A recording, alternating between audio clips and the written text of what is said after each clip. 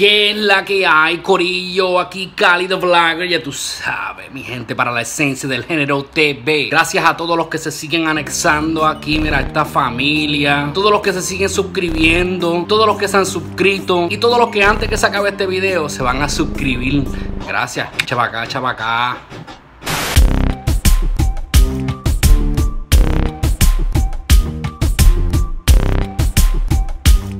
Esta vez venimos sin estrenos y sin nada porque queremos darle algo caliente que acaba de salir ahora mismo. ¿Y de qué estoy hablando? Papi, Almighty nuevamente en las redes sociales descargando su furia. ¿Y esta vez contra quién? Contra el mismo Farruko y Arcángel. Su propio jefe. Se reveló el nene. Dice el dicho, cría cuervo para que te saquen los ojos. Almighty se encontraba hoy, no sé, parecía, no sé si es que está tomado, bajo la influencia de algo, simplemente la pura rabia que tenía. Decidió grabar video, soltarlo por sus redes sociales, luego lo borraron, luego lo subieron y ya mismo yo sé que lo borran de nuevo, pero yo lo tengo aquí caliente para ustedes. Almighty se expresa y dice que descubrió la maldad. Él dice que él estuvo dormido, ¿verdad?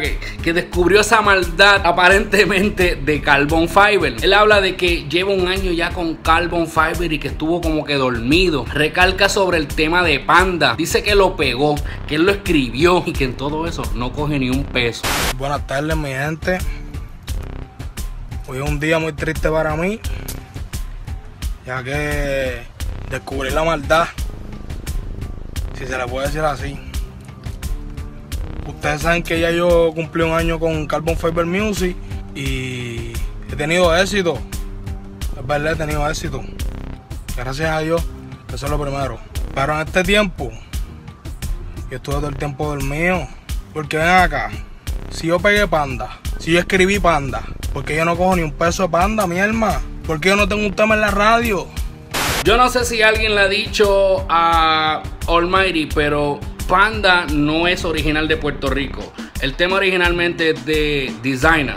No sé cómo bregaron eso, pero yo creo que se supone que en vez de estar cobrando un peso, deberían de estar pagándole al hombre allá, porque le dieron pela a la pista de él. Aunque el tema te quedó cabrón, el remix, cógelo con calma. Sinceramente, mucha gente sabe quién tú eres gracias a este tema, ¿no? Luego él empieza a hablar de que le piratearon todos los temas, del por qué le siguen pirateando los temas. Y como que insinúa que Farruko es el que está detrás de toda esta maldad, de todo este revolú. Pregunta que por qué le siguen metiendo el pie. Incluso le sacan cara de que lo filmó ilegalmente. Mi hermano, dime por qué me piratearon Illuminati. Dime por qué me piratearon hasta nunca. Mi hermano, tú dime por qué no quieres que el tema de ver la movie gritan a Action, que es con Daddy Yankee, salga.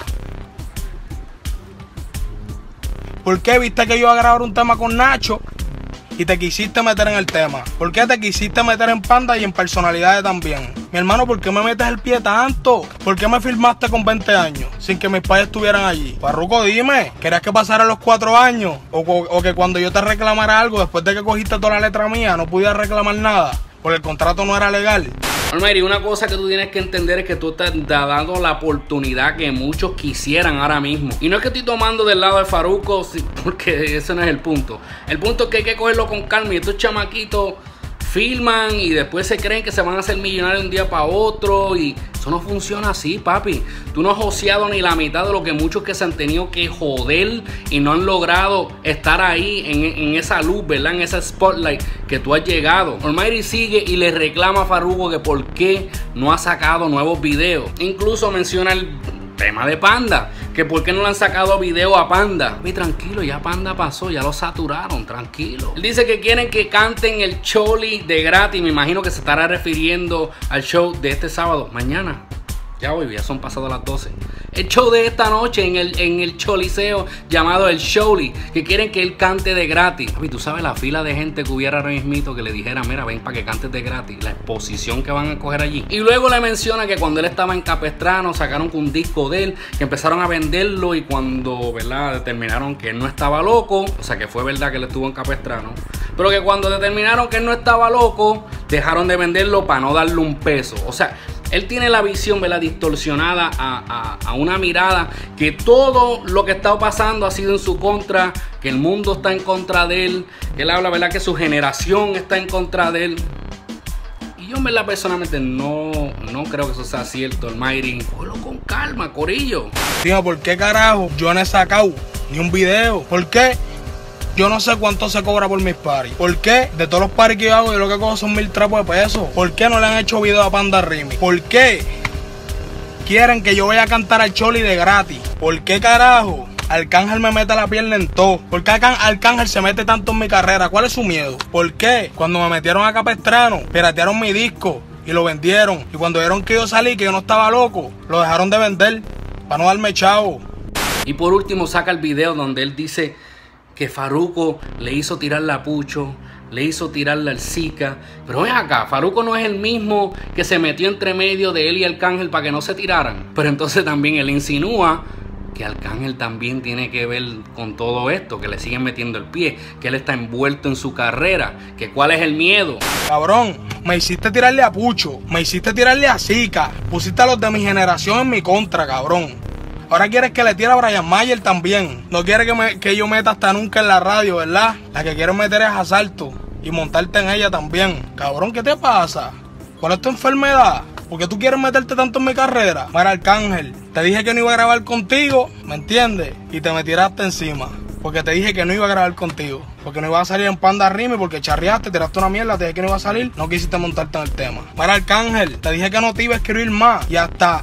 Si yo quiero que tú me dejes tu comentario, ¿qué tú opinas de esto? ¿Qué tú piensas de Almighty? ¿Estará este chamaco, no sé, envuelto de alguna manera u otra? ¿Tendrá razón él? ¿Será que por fin abrió los ojos y vio algo detrás de la imagen que tal vez Arcángel y Farruko quieren presentar ante la gente? Porque yo sé que Farruko también se pinta del nene bueno ante la gente, del que trae la paz, del que cuida de sus artistas. Yo no estoy diciendo que no es así, pero por eso les pregunto a ustedes, ¿qué ustedes piensan? ¿Será Farruko el malo aquí? ¿Será Almighty el malagradecido? ¿Será que este muchacho, la fama es demasiado para él a su corta edad? ¿Será que la fama distorsiona la mente de la gente así de tal manera? Déjame tu comentario. Hasta aquí llegamos, corillo. Espero que les haya gustado este video. Si les gustó el video, si no les gustó, como quiera, mira, regálame el like. No olvides de suscribirte al canal, que no te cuesta un carajo. Hasta la próxima, corillo. Quiero sacar un momentito para mandarle un saludo a la página de latintrap.com, que vamos a estar trabajando un par de proyectitos de la mano. Así que cuando salga esta página, quiero que también vayan allá y muestren su apoyo. Hasta la próxima, corillo. Este es Cali the Vlogger para la esencia del género TV, el exportado de Puerto Rico.